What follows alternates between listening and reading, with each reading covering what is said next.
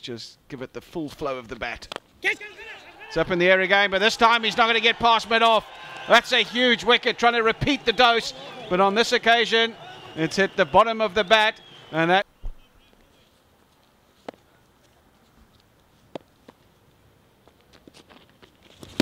once again appeal for caught behind, and it's been accepted by the umpire.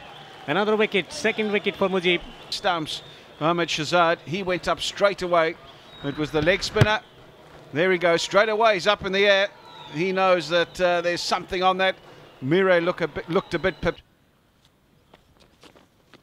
Yes, they can get a huge shout.